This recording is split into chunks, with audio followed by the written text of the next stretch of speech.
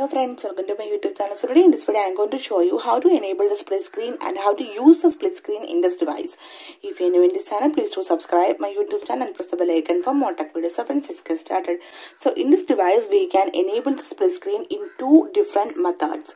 First one, go to the recent applications and tap and hold the application that support the split screen. Now you can see the option split screen option. Just tap on it. Now you can see that application is in split screen and we can open any application that support the split screen from the recent applications. You can see two applications is in the same page. Okay, and you can also adjust the height of the applications also, right? So this is the first method to enable the split screen in this device. If you want to close it, then just swipe down from the top. You can see the split screen is not there. So this is the first method to enable the split screen, and the second method using the button that is the recent button and home button and the back button. You can enable the split screen in this device.